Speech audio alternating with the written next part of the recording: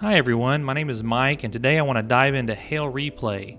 Hail Replay is our super cool radar imagery playback tool that shows you where it's hailing the most within the hail swath.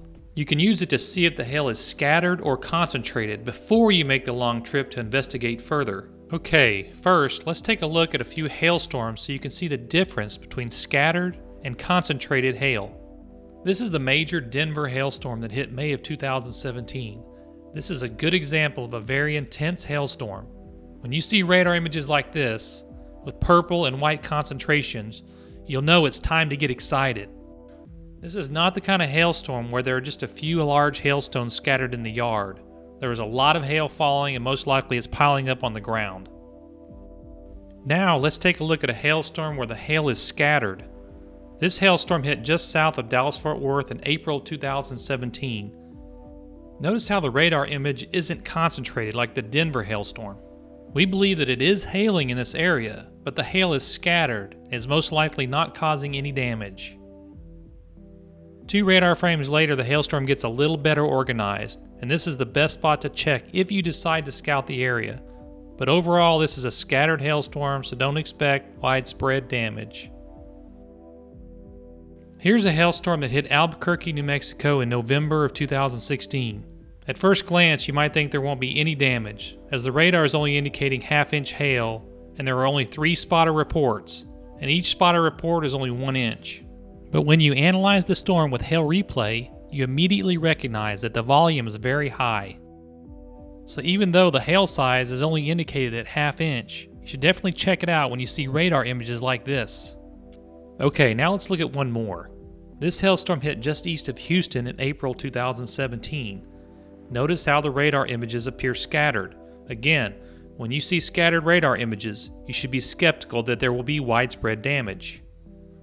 So one of Hail Replay's main benefits is that you can see the hailstorm's volume. Another benefit is that you can see the concentrations of hail even if there is no hail swath. We show you the path of the hail even if the hail is indicated less than half inch, which is required for a hail swath. Notice that there aren't any hail swaths associated with these radar images.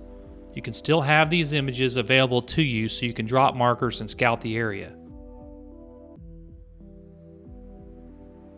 Another major benefit of Hail Replay is that it allows you to visualize the hailstorm's direction. Most hailstorms travel from southwest to northeast. Without Hail Replay, you might have missed the fact that this Tucson hailstorm is moving the exact opposite direction. You can also use Hail Replay to see if your hail swath was created by one storm or multiple hailstorms moving over the same area.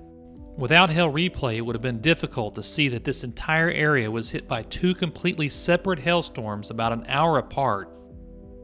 Notice that we show you the exact time of each radar frame, so there will be no question as to when the hailstorm hit. Now let's use Hail Replay to see the hail's duration. This is a hailstorm near Lincoln, Nebraska. You can see it hailed over the same area for quite some time. Hail Replay clears everything up and takes hail prospecting to another level. Notice this hailstorm keeps building up over the same area, and now it's been hailing for close to an hour.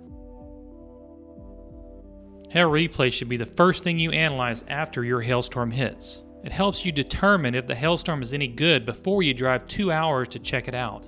You can instantly visualize if the hail is just scattered or pounding the area. So Hail Replay is absolutely essential and is included with most accounts. If you have an older legacy account where Hail Replay isn't included, navigate to your account settings to upgrade or give us a call. We can have you hooked up in minutes. For detailed instructions on how to load radar images, please watch the Hail Replay instructional video at interactivehailmaps.com. You can find it by clicking here on the Videos tab.